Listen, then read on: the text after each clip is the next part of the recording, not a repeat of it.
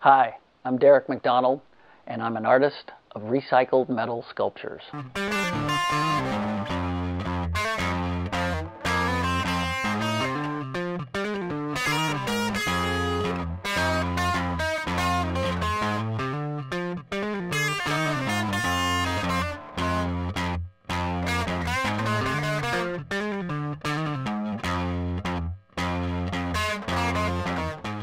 Started in metal shop, found a love for welding, and from there I started making little tiny gifts for family and friends.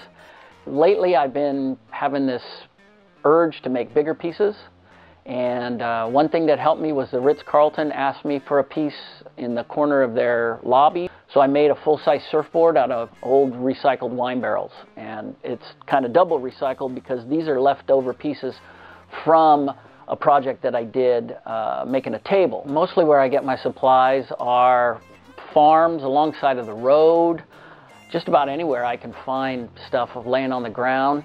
Now lately, in the last few years, everybody knows that I'm looking for stuff, so they actually bring me stuff, and I'll come home and there'll be a box of junk sitting on my doorstep. What I look for is texture.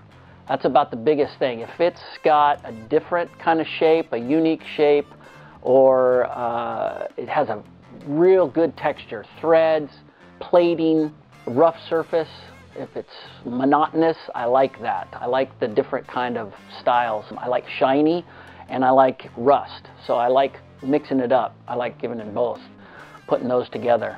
Sometimes it's really hard to weld that kind of thing, but it comes out interesting if you can pull it off.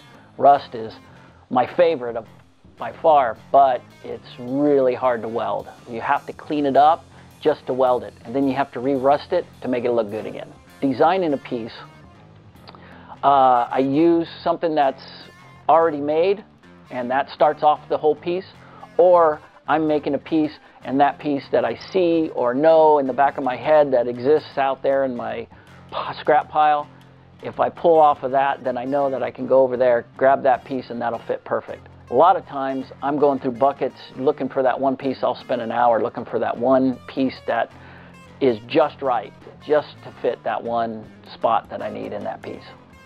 My family helps me a lot. They support me 100%. They are the best thing that could happen to me. I love them. They're second right after God. And they're always doing things for me.